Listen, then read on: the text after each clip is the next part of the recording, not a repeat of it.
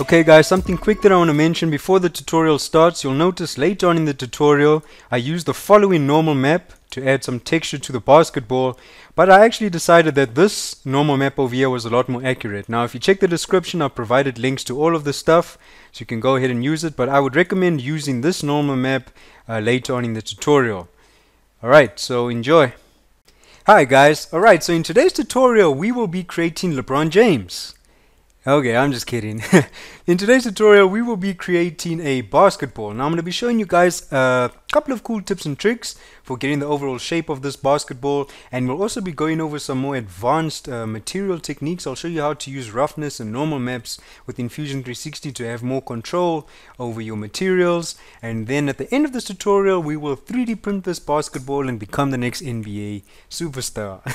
Okay, I'm just kidding about the last part, obviously. But anyway, guys, this is going to be a fun and easy tutorial for Fusion 360, so I hope you guys have some fun with this. So without further ado, let's get started. Alright guys, so let's get started. I'm going to start off by creating a sphere. I'll select the bottom plane, select the origin, and just increase the size of the sphere. We'll go till 100 millimeters for our basketball. Click on OK. Now the overall design and shape of a basketball is going to be dependent on strategically placing spheres and rectangles on our basketball to get that shape. And you'll see it's really simple to do. So let's get started. I'll go to Sketch, Rectangle, 2-point rectangle. I'll select this as the plane. Now I'm going to zoom in here until you'll see that if we zoom out we can see these two big blocks. But if I zoom in again a little bit, you can see it basically split up that single block into 4 smaller blocks. So I just want to be referencing these 2 blocks over here, and I'm going to basically just drag it down a little bit, and then I'm going to select this bottom edge, and I'm going to press the shortcut M for move and move this all the way down. Make sure it cuts right through the sphere. Alright, and then I'm going to be selecting these 2 edges, so I'm holding shift to select more than one edge. Control C, Control V for duplicate, and rotate this 90 degrees. And now I want to make sure that I'm moving this back up to that origin point, and it looks about fine. That's perfect. And then right click on OK, and we want to make sure we close the sketch off. So I'm going to basically use the line tool to join those 2 together, and the line tool here again to join that together. Now we've got a completed sketch, and then we're going to go to circle, center diameter circle, and I'm basically going to start right here on the edge of our sphere, and I'm going to drag this down, and now I have to determine exactly where I want this to stop. So let's see, over here should be fine, and then right click on OK, and now I'm going to use the line tool and just draw a simple line over here by the origin, by this red line that you see, because we're going to be referencing that. And I'm going to go back to my sphere, select the sphere sketch, go to Sketch, Mirror, and then over here mirror line is going to be that line, and it's basically going to mirror this sketch to the other side. And I'll click on OK, and now I'm going to go to Offset, and I'm basically going to try and match the width of this line over here. Now it actually seems like it referenced the width, which happens to be 1 millimeter, which is perfect, but I want this to be -1 millimeter. And then click on OK. Do the same thing over here, offset -1 millimeter. And that's our sketch, guys. We're actually done with that. So if I hide the bodies, we can see here's our sketch. So we want to make sure we select all of these pieces. Again, holding down shift to select multiple sketches. Okay, bring the bodies back, and then I'm going to right click, go to extrude. I'm going to put my direction on symmetric, drag this out, and if you guys can already see through the cut, we've got our shape of our basketball over there, so we want to make sure that operation's on cut. We'll click on OK, and that's it, guys. We've created the shape of our basketball. It really is that simple. But we're not done over here. because if you look at this, these are all separate bodies now. So, and you can see the inside is also just empty, it's hollow, so we need to fix that. So we're going to create another sphere. I'll select the bottom plane again, origin point again, and just drag this up. So it's making a cut right now. We want to make sure we put that on new body, and I'm just going to drag this up, let's see, till about there should be fine. Alright, so if I go to shaded, you're going to see that this is a little bit hard to see, right? We actually need to add some fillets to these edges just to make this a little bit more visible and aesthetically pleasing. So I'm going to go back to shader with visible edges, and we're going to use a feature in here called modify rule fillet. So a rule fillet is basically going to apply a fillet to all of these edges at once, so it can actually save you quite a bit of time. So I'm holding down shift to select all of these bodies, and let's apply a fillet. And you're going to see the reason why I made these lines quite thin is because by using this rule fillet, it's going to give us control over how much of this inside section we want to be visible. So I'm not going to apply too much fillet over here. Maybe 0.50 should be fine, because I'm still trying to keep the lines fairly thin. I just think it looks a little bit more aesthetically pleasing. I've seen some basketballs with a lot of visible space here in the middle. And then over here, I know on a basketball this tends to be sharp, but I am going to apply a little bit of a fillet here. So I'll go for 0.20, and I'm holding down control to apply that fillet value to more than one edge. And again, this is looping all the way to the other side. So it's a good thing we didn't join this as one body. So you can see it looped. We've got that roundness on the other side. And now we should be done with our shape. So I'll click on OK. Now if I go to shaded, you'll see that it's way more visible just by adding those simple fillets. So again, if you want the distance over here to be a little bit larger, you'll just go back to the rule fillet. And again, we have the power of the timeline, so I can literally just go there, adjust that value, and it's going to increase the size of that. So we've created the basic shape of our basketball, but we're not done, guys. Still some more work to do. But now you've seen how to create a basketball, and it really is simple. So let's continue. Alright guys, so I just went in and applied a black texture to this inner sphere that we created. So I just went right click, appearance, I went to other and rubber, and there's a material here called rubber weathered, and it just has this nice weathered texture to it that actually looks pretty nice in the final renders. So I just applied that there, and then I'm actually going to go to, we can start defining the different materials here. So I'm going to go to plastic, and I'm going to drag on, I think I'll drag on this paint enamel glossy for now, and we'll adjust this texture. So don't worry, I'll just drag it on all of these pieces.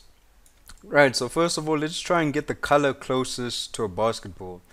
So double click on this, and I'm going to adjust the slider, bring it down a little bit. Okay, and then I'm going to make sure I adjust this roughness. So I'm going to bring that value up a lot. So the lower the roughness value, the more glossy this material is going to be. And by increasing this, you're basically reducing the gloss. Now I'm going to go into this material, and I'm going to show you some stuff I haven't actually covered in any other Fusion 360 tutorial. So if I go to advanced, there's some pretty cool features you can play around with here. The first thing I'm going to do is the roughness. I'm actually going to apply a map to this roughness. So if you check the description, I've supplied links to all of these images. So I'm just going to go to my desktop, and where is it? There we go. So this is like a little bit of a dirt map, and you can see when it's applied, whenever it's capturing that light in, it kind of adds also like a weathered feel to this basketball. So it actually makes it look pretty nice. And then you can actually go into that roughness map, and there's certain stuff you can adjust here. So the brightness, so you can play around with all of these different settings to get all these different effects, and you can play around with sample size, even the tiling, the rotation of this map. But there's one more thing I want to add, and it's here by relief pattern, also known as bump. Now this supports bump and normal maps. So I'm going to just click here, go find the normal map, which is these little dots. And now when I apply that, it looks really bad, right? And the reason for this is because we actually want to click on, we want to go into the normal map, and here by advanced, the data type, you want to change it from height map to normal map. So now it'll look a little bit more accurate. And then from here, you can just see that this mapping over here really doesn't look that great. But honestly, I wouldn't be doing this stuff in Fusion 360. I'd rather do it in like Cinema 4D or another program. But I'm showing you how you can do this in Fusion 360. So I'm going to go back. I'm going to click on Apply. And then I'll close that. Open that back up. And now you'll see we have some more settings here. So I'm actually going to decrease the scale quite a bit. So now we've got that roughness applied on top, which gives it that nice weathered feel, or like the basketball's being used. And then we've got that like traditional basketball dotted pattern on here as well. Alright, so that would be the texturing for this part completed. Now I'm going to be showing you what else we can do to this basketball. Right, so let's continue. Right, so I'm actually looking at the overall distance of these lines so that I can see this black piece over here. I don't know if this is too thin, but again, we have the power of the timeline, so I can go back. Here's the fillet, double click on that, and there we go. There's the value. So maybe put this on, let's say 95. Increase the size a little bit. Click on OK. And I feel like that looks a little bit better. Now if you guys actually want to see what's going on here with this material, if we go to render, we can see it a lot better over here, right? Again, like I said, this mapping over here just looks really bad. And like I said, I can fix stuff like this in other programs. But I am showing you how to do it in Fusion 360. So if you're doing this, maybe you'd have to find like a really strategic way to angle this basketball. But again, we can see all of that weather textured from that roughness map. We've got our normal map here with all of these dots on it, starting to look like a basketball now. Well, it does look like a basketball, but we're not done. We're going to add some sponsor text, so spalding we'll add on the side here, and I'm going to do that. I'm not going to use, I'd usually go to decal and just apply a decal there, but I'm going to be showing you how we can insert SVG. Again, check the description. I supplied links to all of this stuff, but the SVG is going to allow me to cut into this material and actually add depth to that logo, and it's going to look really nice. Alright, so let's continue. Alright guys, so we're going to use insert SVG to get some sponsorship logos here on the basketball. And now you guys can do whatever you want. I actually have a video on inserting SVGs in the Fusion 360, which shows you how to use Illustrator to basically convert vector files to SVG, and then you can use that in Fusion 360. So I'm going to go to insert SVG. I'm going to select, let's see, I'm going to select this plane, and then I'll go to the folder icon and I'll go and find spalding logo.svg. Import that in. Right, it's on the other side of here, and just navigate this. Now this is really important, guys. Whatever size you have this at right now is going to determine how big this logo is actually going to be on our basketball. So just make sure that you're happy with the overall size and placement of this. So let's see, spalding, I think on basketballs it's a little bit bigger, right? I'm looking at a basketball right now. Okay, so that should be fine. Insert that there. Click on OK. Right, so if I hide this, you'll see that this SVG is actually a sketch. So I can select all of these different pieces. Oh, what on earth? Okay, so seems that this is not a closed sketch, so I'm gonna have to just try and figure that out quickly. If you guys are encountering the same problem, let me just try and figure out why this is not a closed sketch, and then let me get back to you guys. Alright, so problem fixed, guys. The reason why this is not closed is, I don't know, for some reason these arches are causing problems with the sketch. So I'm actually gonna go ahead and go to sketch, trim, and trim away all these curved pieces, and we're gonna draw them back in. It's gonna be really simple though. I'm going to go to line, and to basically create an arch like this, you'll see there's an arch. I'm basically holding down the left mouse button. So when I select this point, I'm holding down the left mouse button and it's automatically creating that arch for me. So you can see over there. So I select this point, so I click to select the point and then I hold down the left mouse button and it creates that arch. So I'm just going to do that for all of these pieces just to close them off. And then you'll see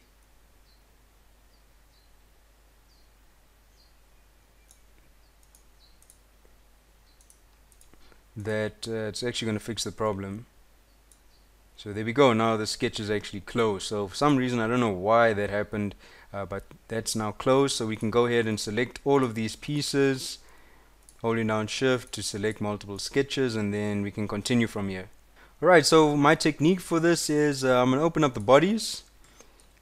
Actually, I should have selected this first before I selected all of those sketches, but I'm basically going to, this piece that we have over here, body 4, I'm going to duplicate this, so Control C, Control V, and then I'm going to hide body 4. I hide all the bodies just so I can get to my sketch, and then, oops, select all of this again,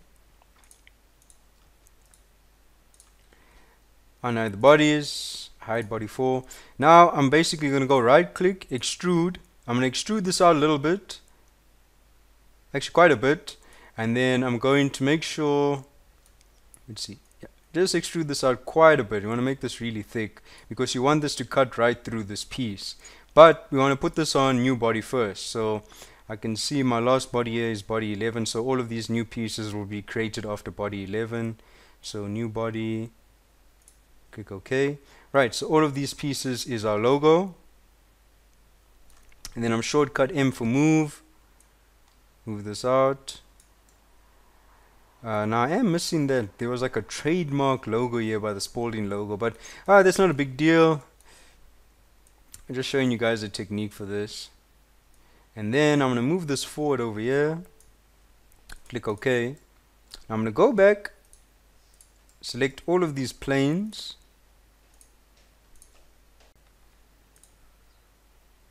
okay, got all those pieces selected, and now let's see, where's the placement? Let me snap to the front. Okay, so this is actually a lot further down than I expected, so I'm going to press shortcut. Actually, hold on, this is way too far down. It might cause some problems, so select all those bodies, shortcut M for move, and let's just move this up a bit until about there should be fine. Okay, click OK. Now go back, select all of those faces again.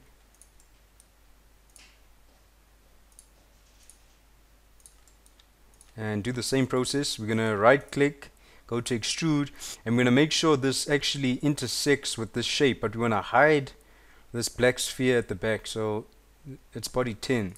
Because if that's not hidden, this is basically going to cut into that as well, and that's not what we want to happen, because you'll see why. So let's cut this all the way into the sphere. But wait, let me see. Actually, let me see the cut process first.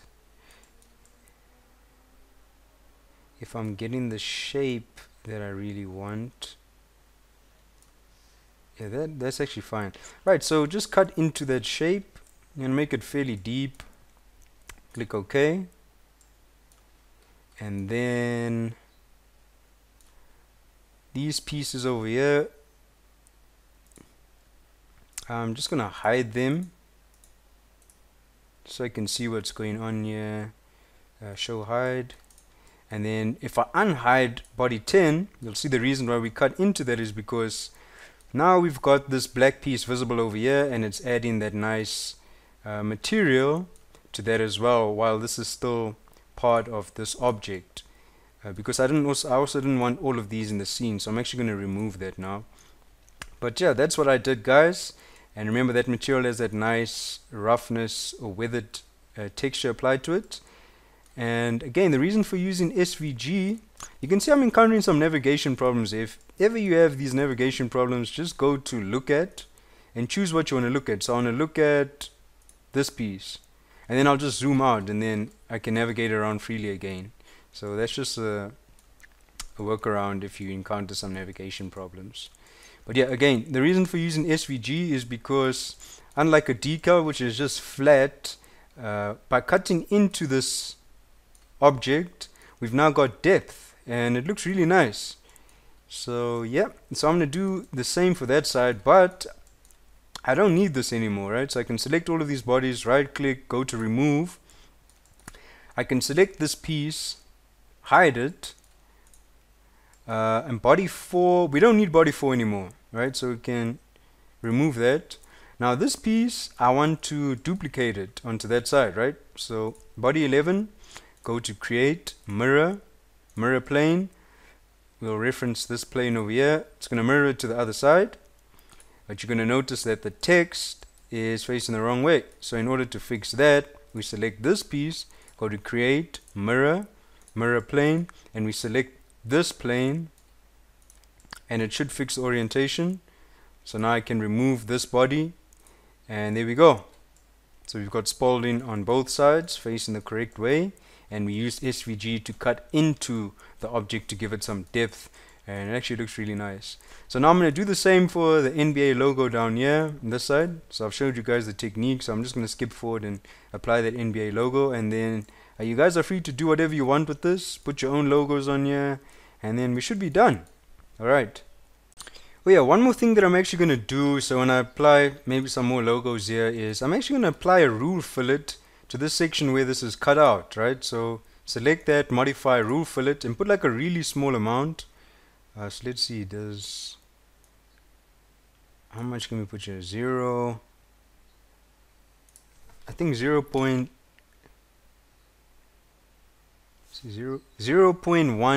so just like a really small amount. And I'll do the same to the other side. And the reason for doing that is if I go back to the render, is it applied a little bit of a fillet to those edges, so it just captures some lighting information a little bit better. So I'm going to do that to this side as well, and for the rest of the logos that I plan on putting on here. Alright guys, so I've gone ahead, added that NBA logo, and I applied a little bit of a rule fillet again, just to make those edges pop. You'll see if I go to render, there we go, NBA, and the Spalding logo as well. There's one thing we forgot, and that's actually add that air pump. There needs to be an air pump over here on our basketball. So what I want to do is I'm going to go to let's see, I'll go to sketch, project, and what I'm going to basically do is project this sphere onto a flat sketch. You'll see what I mean. So select that plane, and I want my pump to be over here, so I'm just going to select the shape. So now if I hide this, you'll see that it actually projected the shape over here, but we didn't get that curve. So what I'm going to have to do is, it's fine, I need to be able to just sketch at that angle. So that should be fine. I will just move it up and adjust it from there. I actually thought it was actually going to project this curveness as well, but it didn't do that. But again, we can still continue from here. And then what I'm going to do is construct a plane at an angle. Then I'll select that line. And you can see that the plane is at that angle. And then I'm going to click on OK, and I'll select a center diameter circle. You select this plane, and now let's see, we'll put the pump over here. Let me see, that should be fine. Let me just hide that body, and then just extrude this up, unhide the body, extrude that up, make this a new body, and just move it up now. So yeah, again, you can see the reason why I did that is because I just wanted it to be at this angle really quickly, but you can see we're still going to have to do some adjusting here. So 2,